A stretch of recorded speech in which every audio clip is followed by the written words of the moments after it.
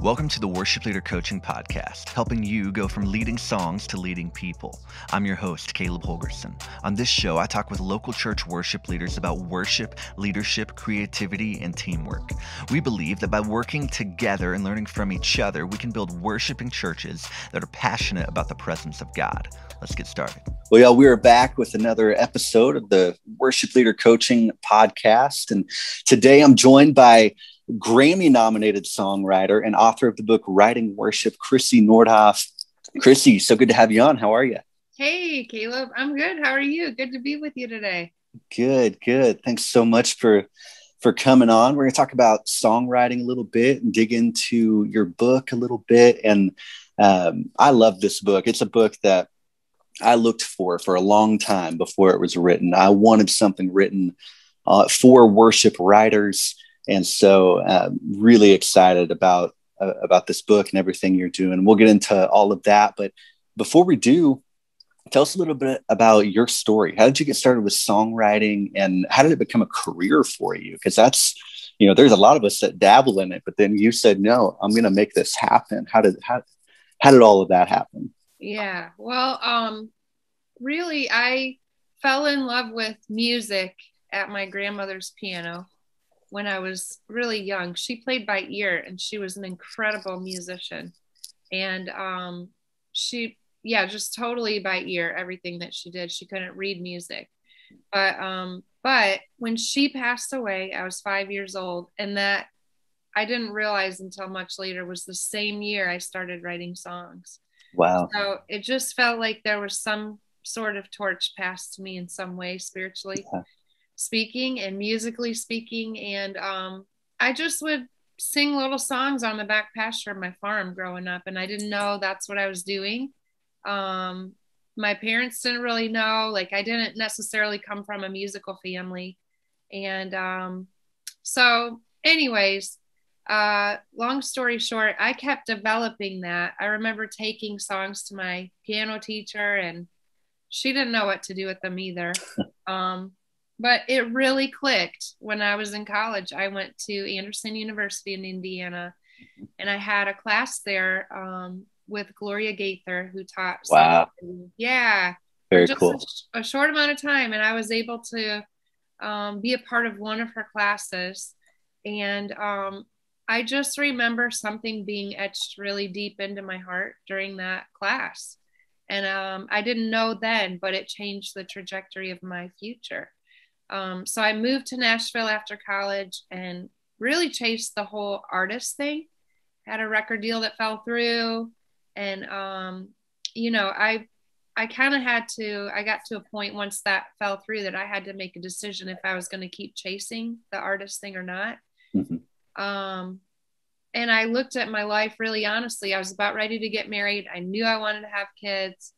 I personally knew that I probably couldn't juggle really well the whole artist career plus family. And I know some people do it well, but everybody's different. And I felt like God was telling me do the independent artist thing. And so I did that for about 10 years and we traveled with kids and I only wrote for myself, my own songs. But then I felt a shift in my heart and found out the next week I was pregnant with my third child. And during that pregnancy, I wrote a song called Your Great Name. And that was the first song that I didn't sing that I wrote. So I didn't sing it for our church recording. And it really broke my heart. And I felt like the Lord said, stand in the choir. I just want to show you what I can do if you'll let go. And you stay home and raise your babies and let your heart travel. You don't have to travel. And so I let go. I completely let go. And the Lord, in the way that only He can do, opened doors once that song had been released and it grew. And Natalie Grant picked it up. And after that, many doors opened for me to be able to do more from a songwriting perspective. So I was an unsigned writer for, I think it's 19 years. Wow. 17, 19 years, a long time. I was just writing by myself in my living room. for my own stuff, for my own songs. Had a couple smaller things, but really, I wrote because I had to write. And it wasn't necessarily I chose to chase that career path. It sort of happened, Mhm. but I really did it because I had to. Yeah. Yeah. Sounds like, I mean, it started picking up once you started putting it down. And Yeah, yeah. really Wow. did. Mm-hmm. Wow. Well, you recently released a book, Writing Worship: How to Craft Heartfelt Songs for the Church. What made you want to write that? What made you want to create tools for songwriters? Because that's stepping into something even a little bit different than writing, or even writing for your church or writing for other artists. Now you're trying to equip other people who want to do that. How'd you get there? Yeah. Well, when I had moved to Nashville, I remember just having a hard time trying to learn to navigate the industry.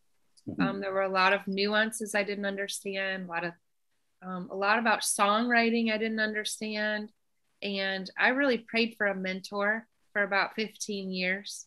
Wow. And that 15th year, I asked the Lord why He never answered that prayer, because I thought it was a good prayer. And He said to me, "Be what you need." And so the first thing that I saw that I needed the most was community. So I started gathering songwriters, other songwriters, and instead of thinking about what I could maybe learn or gain from someone else, I try to think about what do I have that I can give. I don't know everything, but I've been here for 15 years, Mm-hmm. and what can I give? And so started doing that. And really, then out of that community, I saw needs for other things. And the very first tool I created was really for a writing trip that we went on to Scotland. Um, and it helped me set up our co-writing groups, and that was the Songwriter personality test. Yes. And then we came home, and all the people that were on the trip were saying, we need to learn more about songwriting. Can you teach us the basics? And so that was when I basically wrote the mentorship, which is another Mm-hmm. thing that we offer as a tool for songwriters. But so I would write for a week, and then I'd share with them for a week. And Uh-huh. then we went through that process until it felt complete. And that was about an 8-week, 9-week process. Um, and that felt like such a deep dive that then we saw a need for a step one. And so that's when I wrote the book, was really Sure. kind of to help introduce people into wade your way in, instead of I was throwing people in the deep end, with the mentorship, Yeah. it felt like, but just maybe more of an introductory way to share all of the things about songwriting. So many times, people have a certain set of expectations about what it is. And really, for the most part, I think it's more about heart than people realize. Mm-hmm. And so just made sure through the book that we had time to explore what's really going on in your heart. Um, because if you're truly writing songs that impact people, you have to be honest, Mm-hmm. especially when it comes to worship. You can't really fake worship. Right. Other genres, you can fake it and it works. Not worship. Right. And so that really gave me an opportunity to try to reach those people that needed help, with those Mm-hmm. first steps in that songwriting world, and intermediate, I would say too. So we talk about skill, and we talk about heart, and we talk about community and co-writing and purpose, why we do these things. So my heart is really for that next generation coming behind me, just to help them have the tools that I wished I had. Absolutely. Well, let's dive into just a couple of those tools. Um, well, first, let's talk about purpose a little bit. I don't think I sent you any questions about purpose, but Yeah. um, talk about kind of purpose and the heart behind writing worship songs, writing songs for your church. Why is that such an important thing for us to do? Yeah. Well, I see 5 purposes in writing these kind of songs. So I'll share those, and I'll share a little more about the church too. But The first one is really just to bless God himself. Mm-hmm. You know, we have an opportunity to love and to praise and really just spend time with God one-on-one, and really for no other purpose than just to bless him. So that's the first one. The second one I've seen is where I sit down intending just to sing to him, and he'll speak back to me in that moment. And nobody may hear these songs, you know, and that's not the point of those type of songs. The point is, you know, there are things happening beyond what we can see in the heavenly realms that that are being affected by what we're doing in the secret place. So I know my life, there's several moments I can think of in several songs where God did that and changed me. The third type of song is really to bless somebody else in their relationship with God. And that might be somebody going through cancer, or it might be somebody that lost a loved one. And those songs can minister and bring healing and, you know, speak specifically into situations like nothing else. And then the fourth way is for us to come together as a local body and worship God together in unity. And it is important that we're writing the new songs. Even Psalms, our oldest songs, say, write the new songs. Right. So it's a constant reminder for us if we forget, hey, you guys need to be writing new songs. And I think it's because we can speak the voice of our local community. We know the lingo, we know the words. Like there might be one word that your pastor's been speaking on that you can write a song about and bring a message to his melody and help it carry much farther than, you know, it would have without a melody. It brings unity to the church, and it gives you an opportunity to create the sound of home in your culture and in your church. And there's no other way to do that except for writing your own songs. And then the fifth purpose is really to be able to glorify God with the global church.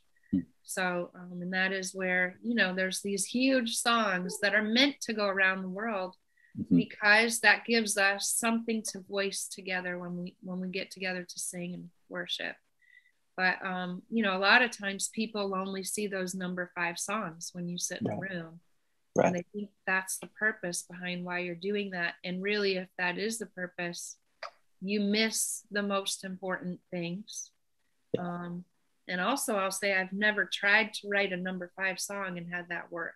So I love that the first 2 things you mentioned, you know, don't really have to do with the congregation or anybody else. It's just, they just have to do with God and just loving the Lord, worshiping him. You know, I think that's really good and really important for us to remember, because like you said, you know, a lot of times, you know, we'll sit down and we're only thinking about the type 5 song, a song that might go around the world. But I think a lot of times those start with the type 1 song. You know, I just want to worship you, Lord. I just want to be in your presence. So that's awesome. You mentioned earlier songwriter personality types, and that's something I really wanted to talk to you about on here, because I know so many songwriters that this has helped learning their personality type. You talk about it in chapter 6 of the book. Tell us a little bit about those, about the different personalities and why it's important for a songwriter to know theirs. Yeah. So I started noticing like myself starting to categorize people when I'd walk into a room. And I'd categorize people by someone I knew that worked similarly to how they were working, or how they were gifted. So in my brain, what I didn't realize I was doing was I was trying to make the most efficient use of our time and trying to find ways to communicate with them that I know would work best in that situation. And so I started coming up with, over time, these 7 songwriter personalities. And the first reason why it's important is because knowing who you are, just knowing your identity as a songwriter, it just gives you a confidence walking in the room. So many times, especially when I first started co-writing, I would feel a lot of pressure to have to carry everything. Like I'd have to carry melody, or I need to play the piano, or I need to, know what chord would be best in a certain situation. And, there was no like real definitive role, and it made things much more challenging in a co-writing situation, but also I felt less confident. So I think identifying what your strengths are is really important, just for confidence and identity, but also then knowing who you would work well with in a co-writing situation is huge. So whatever you're strong in, you can run with that, and then look for co-writers that are strong in your areas of weakness, basically. And if you can do that, and really there's 3 categories I came up with. And if you could choose one writer from each of the 3 categories, I think that's the best mix. Yeah. So we have the lyrics category, and there's really only one writer in that category, and that's our content writers. And they're exactly what they sound like, exactly what you would expect. They hear melodies and they can fill it with lyrics, and they talk a lot, and they usually keep things going in a co-write, usually very personable. So those are our lyric content writers. Then in the center of the graph, I have kind of a middle section that's called the crafters. And really their first gift is this craft, and it can lean towards the music side, or it can lean towards the lyric side. But really their very first gift is whatever this craft is. So we've got in that category hearing prophetic. And that's what it sounds like. They're more worried about listening. They're worried about truth. They want to know what God's doing now, what he's about to do. And they can hear either music or they can hear lyrics. It could go either way. And if you take the full test, it'll tell you your score in every category.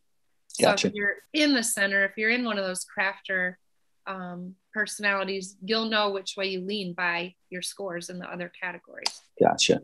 So hearing prophetic, concept, which they're really all about keeping things on target. They can see the greater vision. They're the guardrails. They can tell you what fits, what doesn't fit, but they see the bigger picture. That's you? That's me. I'm a concept writer. Yeah. That's awesome. Yeah. I love writing with concept writers because I need them. Yeah. Yeah. I'm constantly going, wait, that's a different idea. We need to get back over here. Yeah. That's really, really good. And then the third one in that category is our structure writers. And so they like, everything to match. They like the rhythms to match. They like the rhymes to match, so depending on their certain personality, they could lean towards the lyrics or the music side again. Gotcha. And then on the other side, we have our music category, which has our melody writers, which is exactly what it sounds like. We have our chords arrangers, which they're really more concerned about that chord structure really than anything else. And that is what brings a song to life for them, is having, the right chord at the right spots and at the right moments. And it does add so much. And then our final personality is the producer track personality in that music side, which they hear the entire landscape of a song as you're writing it. And a lot of times they like to track at the same time so they don't forget parts. And the landscape is most important to them as they're writing. So you can see how, those things they're such different giftings, really. Absolutely. And can work really beautifully together in many situations. Absolutely. Yeah. It's funny when, before I took the songwriter test, I would get pretty frustrated sometimes with writers I would write with who were more like producer track writers, because they're, right. Oh, what about this drum beat? I'm like, we don't even have this one line. What are you talking about? A drum beat? I don't care about a drum beat. Yes. And now, it's a lot easier to go, oh, No, they're just seeing beyond what I'm seeing right now, which Yeah. is so it's pretty cool how that works together. So Yeah. I mean, these personality types are huge when it comes to co-writing. Yeah. So, what advice do you have for those listeners that are, they want to start co-writing? Maybe they've only written by themselves, and they want to step into this with, somebody on their worship team or in their church, something like that, and they don't know where to begin. Where would you tell them to begin? Yeah. I would say, if at all possible, have everybody take that songwriter personality test. Mm-hmm. Where can they find it, by the way? Yeah. You can go to songwriterpersonalitytest.com. Perfect. And you should be able to pull it up there. It's free. Anybody can take it. I think there's an extended version on there as well. That's $1 maybe, that gives you your full scores in every category. But that's a great place to start. It'll set you up for success, because, I think what's challenging is, and you mentioned one challenge, Caleb, but I think sometimes when you're writing with people that are gifted the same as you, or similarly, sometimes you can butt heads and it can make for a hard co-write. Yeah.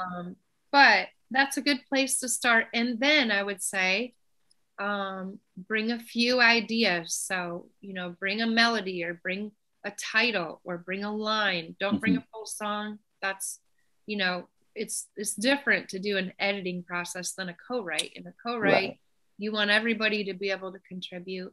And then really, take time to get to know them as a person first and foremost, because relationship trumps songs.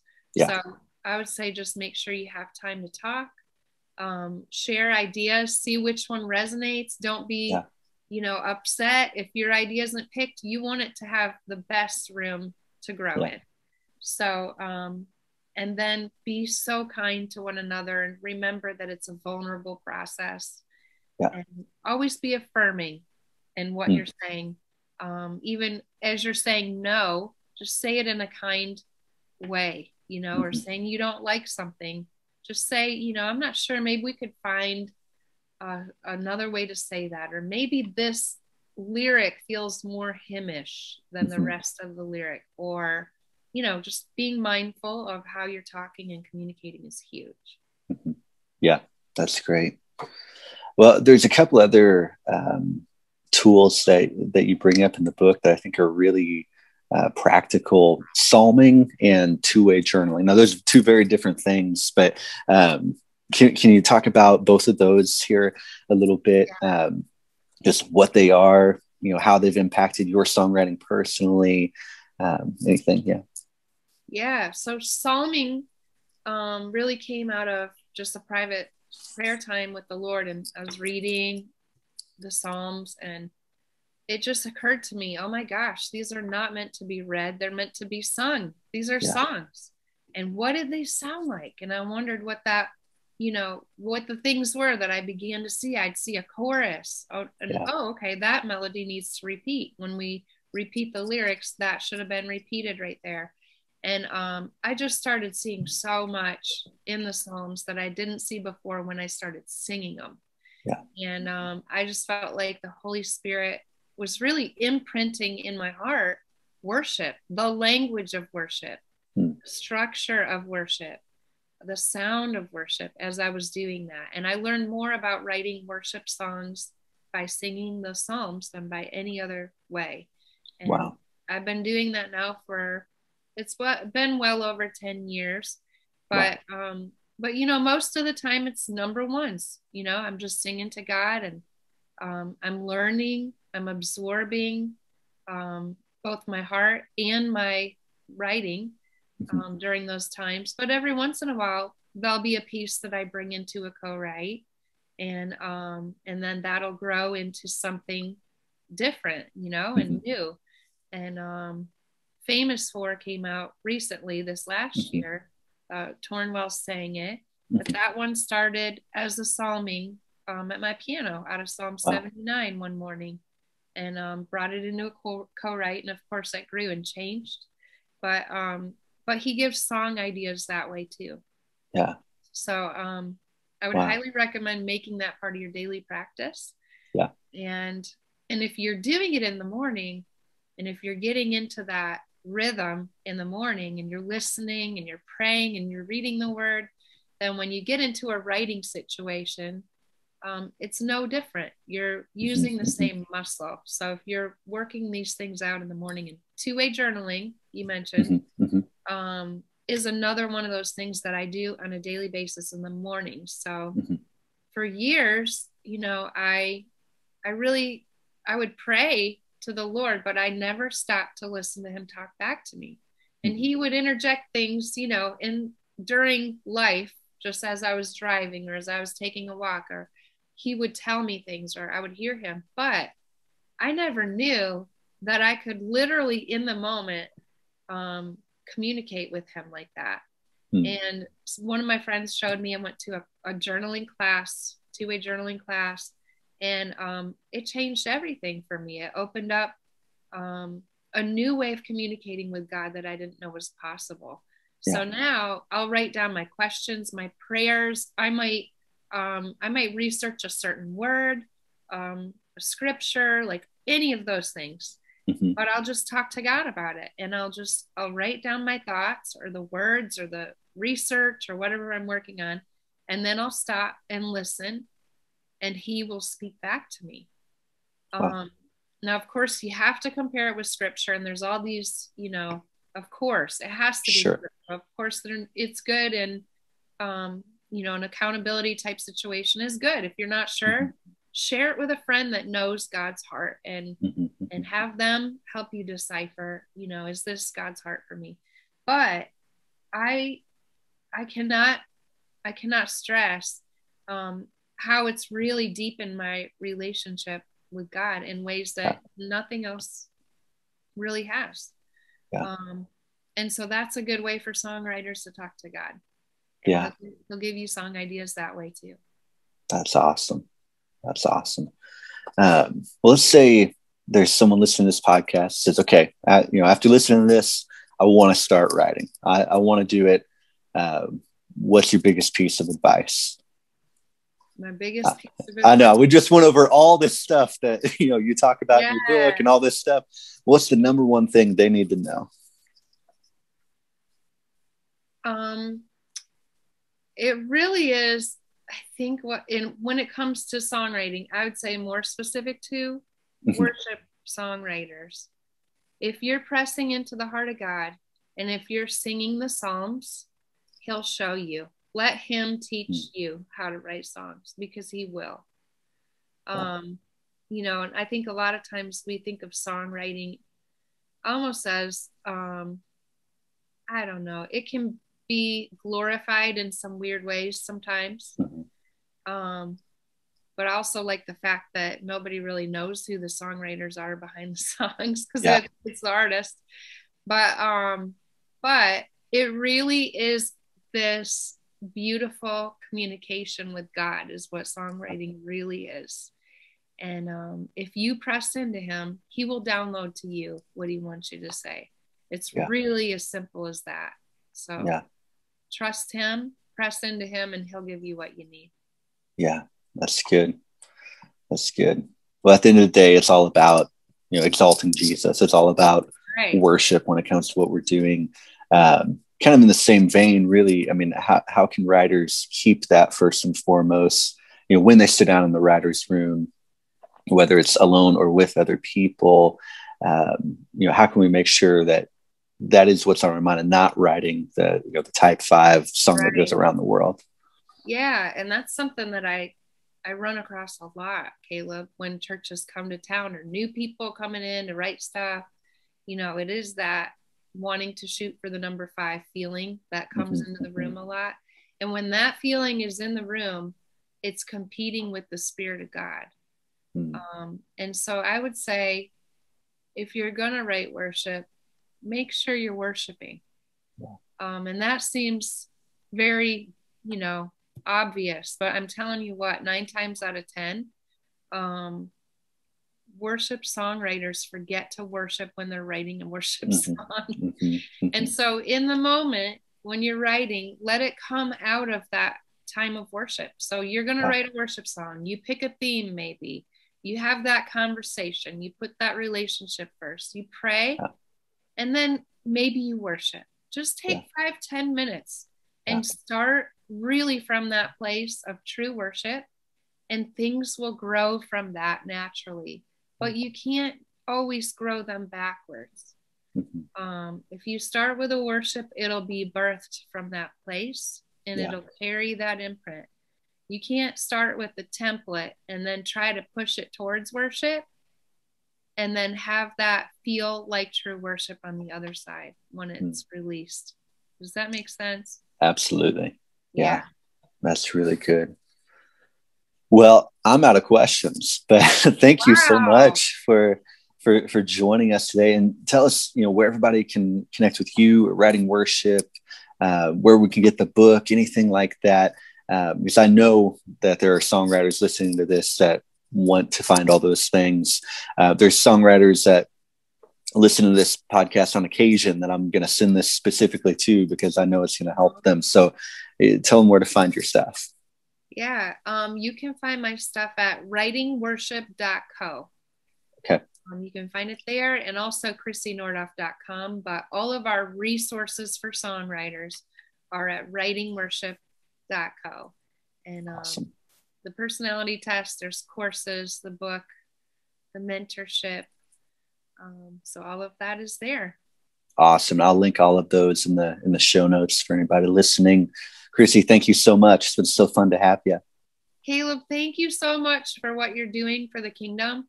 And thank you so much for your support of what we've been doing too. It means a lot.